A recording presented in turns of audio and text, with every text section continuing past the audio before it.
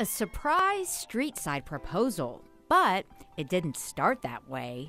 I decided to propose to my future fiancé, and I thought it was a great idea to have the police show up, pull me over, get her a little scared. He knew exactly how he wanted to do it.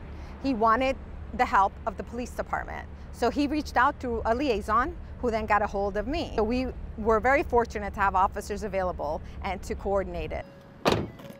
2 officers from the Miami-Dade Police Department helping a young man pop the question. First, a traffic stop. I asked him, can you step out of the car?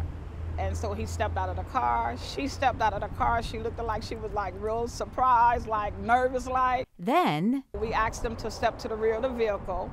And my partner asked him, could he open up the trunk? And when he opened up the trunk, that's when she was like real surprised. The trunk was set up beautifully with a poster showing us, and from over there she changed from scared to happy, and she said yes. It was amazing. the romantic moment recorded and posted on Twitter. This is something we normally don't do, but we happened to be on duty that particular day, so we were able to fill it into our schedule. Afterward, family and friends were on hand to celebrate.